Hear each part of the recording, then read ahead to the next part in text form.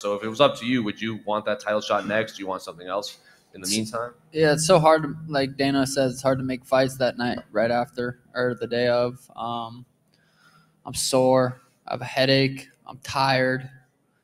I don't want to fight anyone. I want to go home and see my princess. It's inevitable.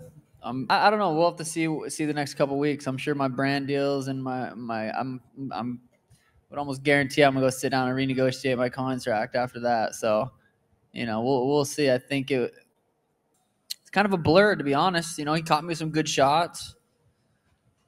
Peter, tough dude, man. It's a tough Russian right there. So I'd like to really watch it back before I could, dissect it. I don't want to get hit ever. It's not healthy. It's not good for you to get punched in the head. You know what I mean? It's not good for you to have headaches.